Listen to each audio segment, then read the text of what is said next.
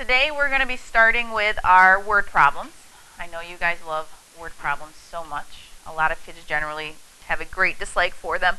But we really need to know and understand our word problems because the majority of your Regents exam at the end of this school year are word problems. So you've got to get used to it. The problems get pretty wordy sometimes.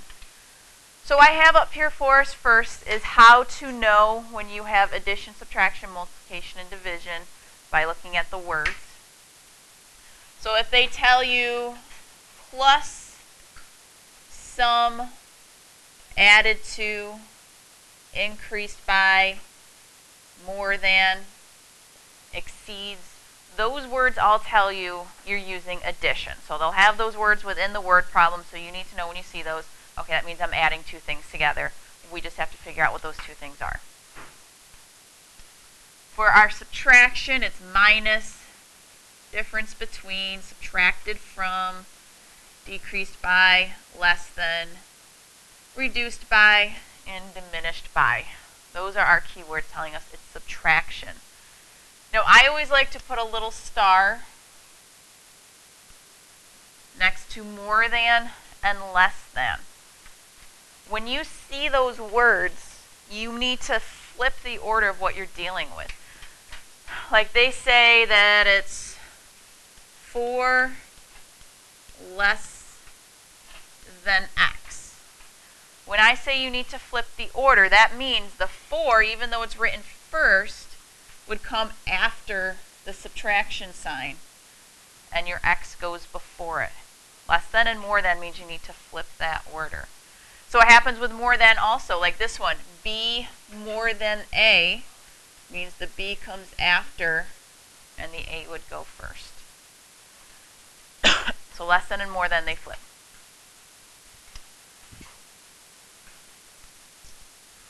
For multiplication, they'll say times, product, multiplied by. The word of generally means to multiply. Another one they like to do, they'll say it's twice something. That means you're multiplying times 2. You got to remember, any area problems also means that we are multiplying. When we get into some shapes, area means that we have to multiply them. Do you remember which one means we have to add them? If areas multiply? Begins with a P. Joe? Rhymes with perimeter. Perimeter would be you would add up all your sides. So if it's a 5-sided shape, you're adding up all 5 sides. If it's a triangle, you're adding up all 3 sides.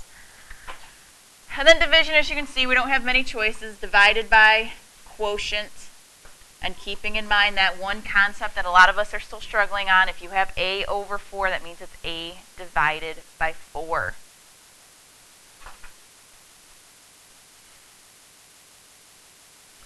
So let's just practice translating from English words into algebraic expressions. It tells us up here in the directions to use the letter X to represent our unknown. So what I'm going to do is I'm going to give you like a minute. Let's see if you can figure those 4 out. I feel like these first 2 were easy, and then the third one was like, oh my god, what the heck is that thing saying? And then the fourth one wasn't too bad. So let's take a look at these. First one, a number increased by 9, so x plus 9. As I said, pretty easy. 2, the product of 7 and the square of a number would be 7x squared. Product means we're multiplying, so you're doing the 7 times the x squared. 3, a number raised to the 3rd power, then divided by the difference between a number and 6. So a number raised to the 3rd power would be your x to the 3rd, but it's divided by the difference of a number and 6, so it would be divided by x minus 6. Did anybody get that on their own? Yes! All right.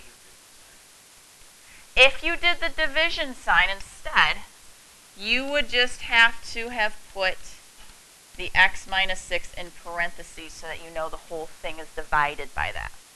If you don't put it, then it's just saying it's only divided by the x, but it's not. It clearly says it's divided by the difference between the number and 6.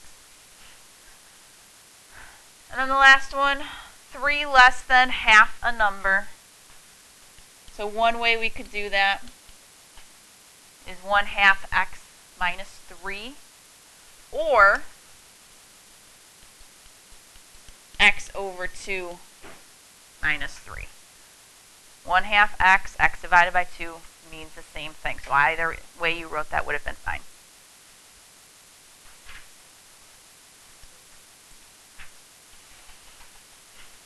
All right, let's try some.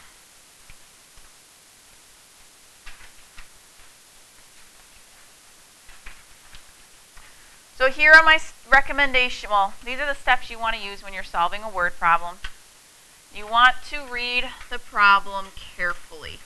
That is essential, especially now, because they like to give you lots of extra information that you don't actually need. They like to give you little tricks, like at one point they're talking about inches, and then the next point they're talking about feet. So you need to pay attention to that so you know to convert between the two different units. So you got to read it carefully to make sure you fully understand what's happening. We then have to represent the unknown by a letter, meaning you have to write a let statement, or if it's talking about a shape, you can draw a picture, and that is your let statement. But basically, you have to know what is it that we're trying to find. That's our let statement. We need that. So then we're going to translate each word phrase into algebraic symbols, meaning we're going to write our equation after we have our let statement. You want to find the solution set for the equation. Sometimes you may have to plug back in to find other ones. So that's basically just telling you you got to solve. You want to check to make sure your answer makes sense.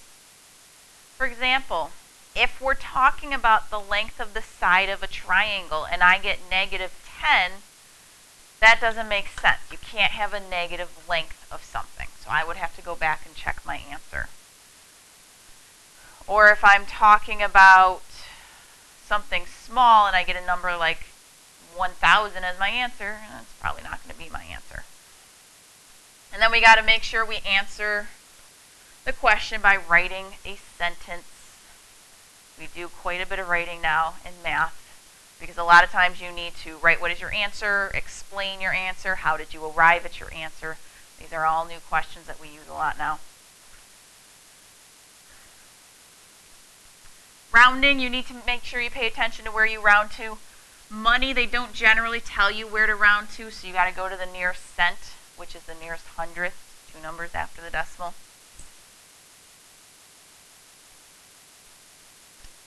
So let's take a look at our first example. If 5 times a number is decreased by 12, the difference is 9. What is the number? So what are we trying to find?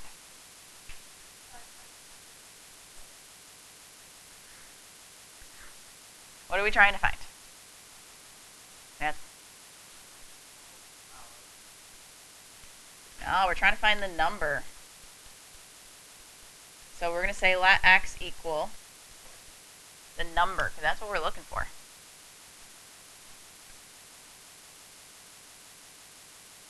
There's our let statement. We now know what we're looking for. We're looking for a number. So if I get a smiley face as my answer, it's probably not my actual answer. So now we can go back and write our equation. 5 times a number. What would that look like? 5x is decreased by 12. Minus 12. The difference is 9. Means that equals 9.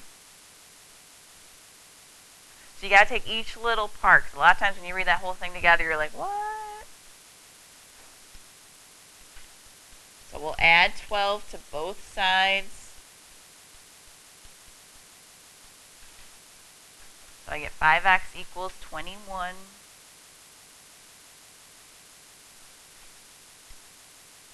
Divide by 5. What does x equal?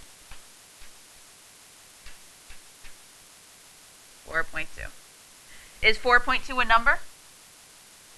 Yep. Because you'd have to be careful. Because what if it told me to find the integer? Is 4.2 an integer? No. So that wouldn't be an answer. But they just told us a number this time, so we're all good to go. So then we can say the number is 4.2.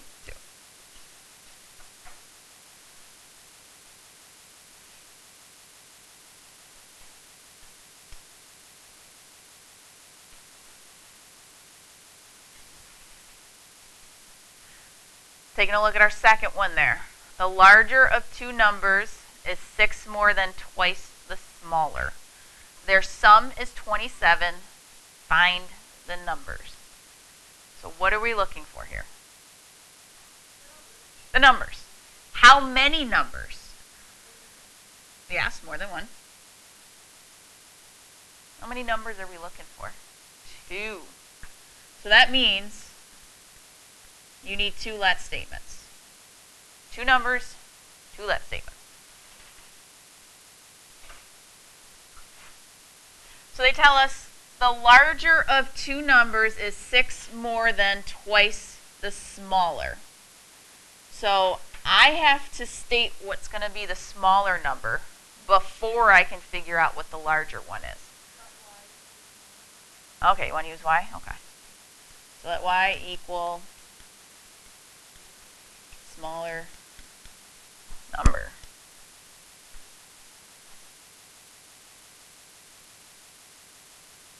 So what would we write for the larger one? Nope, can't use x. One variable. They told us the larger number is 6 more than twice the smaller number. Eunice? Ooh, so close. You're just missing one thing. It's twice the smaller, so it's 2y plus 6 equals the larger number.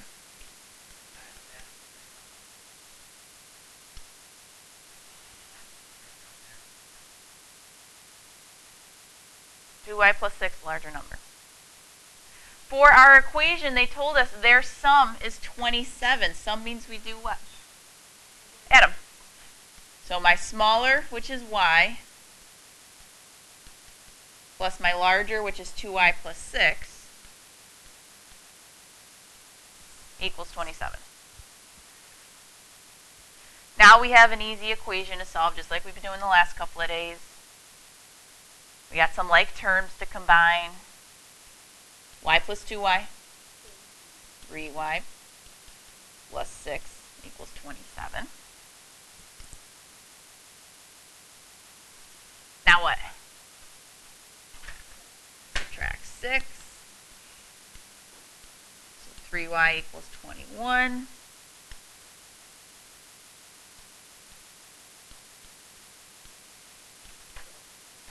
Y equals 7. So we know our smaller number 7. How do we find our larger one? We got to plug 7 into our expression up here.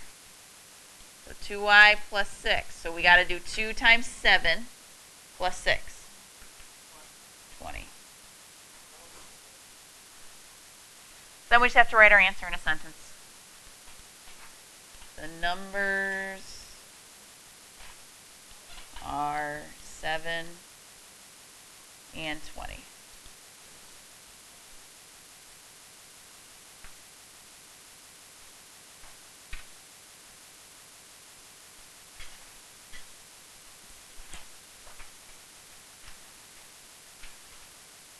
All right, so I think we have 3 more word problems to do.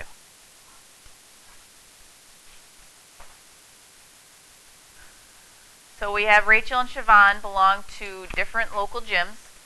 Rachel pays $35 per month and a one-time registration fee of $15, while Siobhan pays $25 per month but had to pay a $75 registration fee. After how many months will Rachel and Siobhan have spent the same amount on their gym membership? So what are we trying to figure out here? The months, because it asked us, After how many months? So we're looking for the number of months. So let M equal number of months.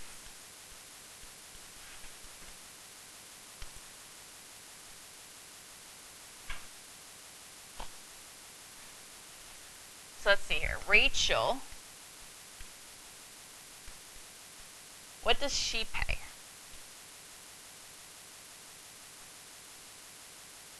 What does Rachel pay? She pays $35 per month, and she also paid a registration fee of $15. How would we rate that in algebra, man? There you go. So there's the expression we would use to figure out Rachel. She pays $35 a month plus her $15. So Siobhan, what would hers be?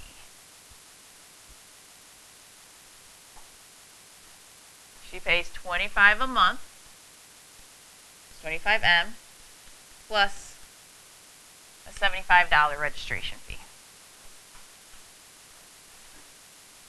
So we are looking for when they've spent the same amount. So what do you think I do with those two things? No. No. Set them equal to each other. We're looking for when they're equal, when they're the same amount. Yeah, I could tell where you were going though. So 35M plus 15 equals 25M plus 75. So now I got to get my M's together.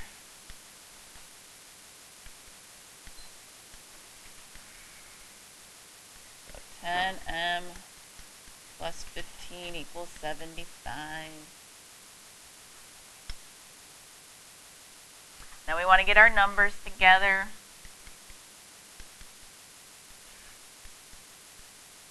So 10M equals 60. What does M end up equaling? 6. So we just write our sentence. After 6 months, they will pay the same amount.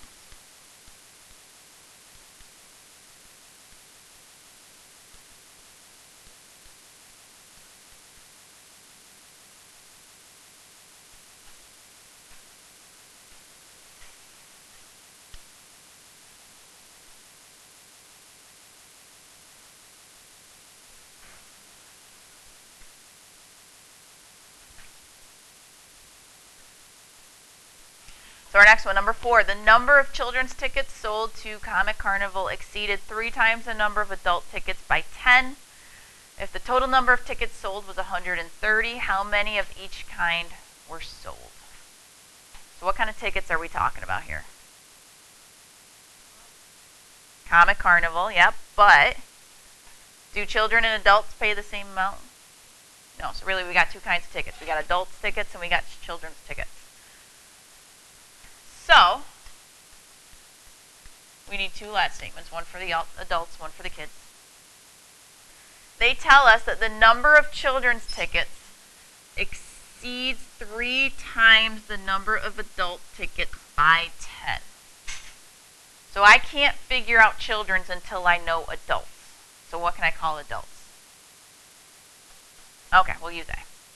So let A equal number of adult tickets.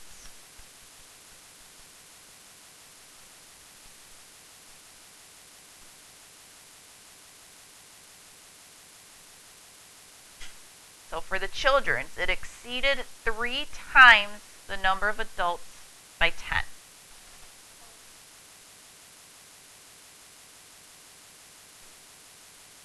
Jessica? Perfect. 3A plus 10 equals number of children's tickets. Because if you remember, exceeded, that was one of the ones under the addition column. So that told us to add the 10. It exceeded it by 10. And then it said 3 times the number of adults. So that's why we have 3A. That's 3 times our adults. So we had a total of 130 tickets. So our adult tickets plus our children's tickets equals 130.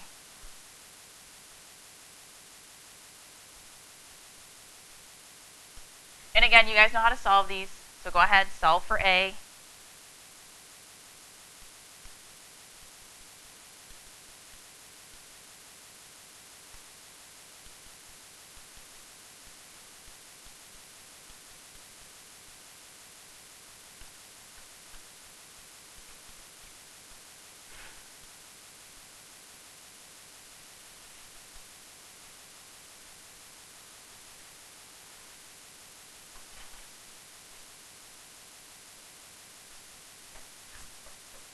Get A equals 30. Woo! But we still have to figure out the number of children's tickets. So I got to take my 3A plus 10. So I got to do 3 times 30 plus 10. 100. So what's the last thing we need? Sentence. There were 30 adult tickets.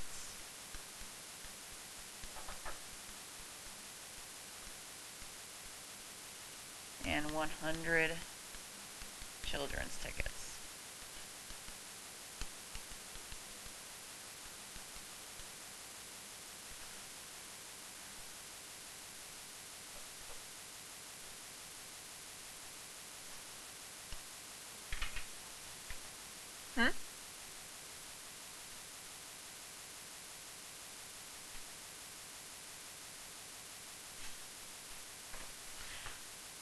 Alright, then our last one here in our notes. Emily has $1.45 of change in her pocket. She has 1 more dime than nickels, and she has 1 less quarter than nickels. Write an equation that could be used to algebraically determine the number of coins in her pocket. Then solve the equation and state how many of each coin she has. So how many different types of coins are we talking about? Dimes, nickels, and quarters. So 3 types of coins, 3 let statements.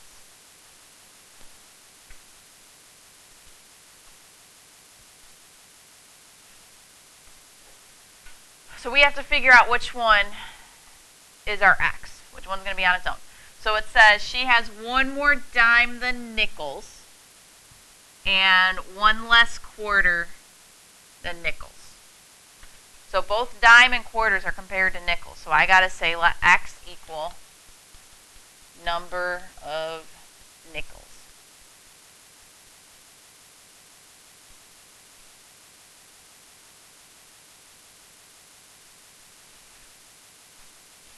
So if she has 1 more dime than nickels, what would I use for my dimes? Jessica? X plus 1. X plus 1 equals number of dimes.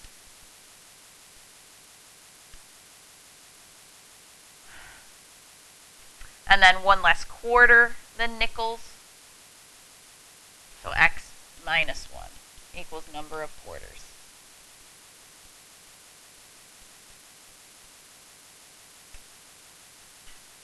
There's our let statements. Now for the equation, the tricky part is that she has $1.45. When we go to write our equation, we have to remember to include the value of the coins in the equation. So a nickel is worth how much?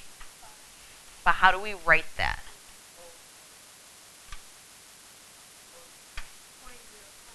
.05x. Because they told us she has $1.45 and change. We got to make sure we include these. So how much are dimes worth? 0.10. So we got to do 0.10 times x plus 1. And then quarters, 0.25 times x minus 1.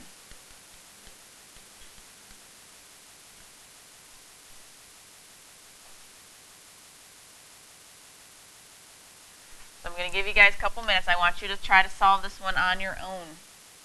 You've got some distributing to do first, and then combine some like terms.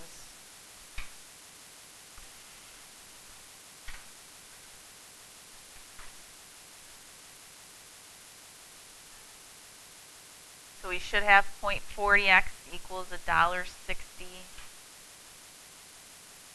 Divide by 0.40, and who's got an answer already?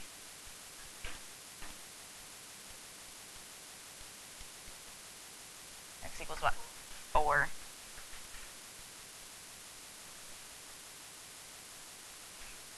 Then we just have to write our sentence answer. She has 4 nickels. Her dimes were x plus 1. So how many dimes? 5 dimes. And how many quarters? 3 quarters. Yeah, so I would have to say the trickiest part with these problems here is remembering to put the values of the coins in the equation with it.